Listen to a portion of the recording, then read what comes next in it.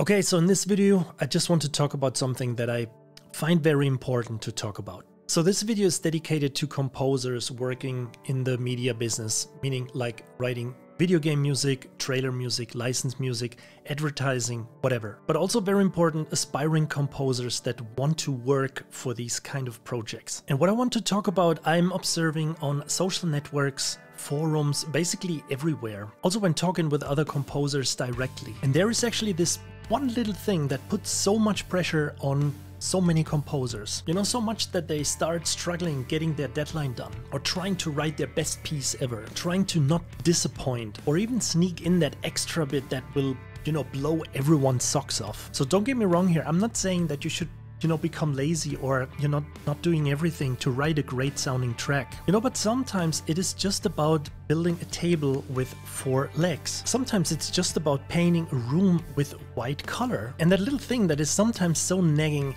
is that we want to deliver the best work possible to impress other composers. And once you realize this, it can take actually away a lot of pressure. You know, of course, sometimes it's helpful when some other composers come in, especially other professionals, and give you some constructive criticism and some feedback, which I would always appreciate. And if someone likes your track, cool, of course. But if there are people saying that they would have done it differently because of whatever reason, or even worse, that someone thinks the style of music you're writing is not worth existing, or insulting you even, trying to talk you down. So please do not make the mistake and care about these opinions. I mean, gamers and movie watchers, they don't blame you for writing a full minor chord with a 12 trombone patch, or even that the track you're writing just stays in the same key, or maybe just using one chord. If the client doesn't want woodwinds, or even just synths only and no orchestra at all. And you know, in the end, it's that producer or that director that having that vision of the video game or that movie, and not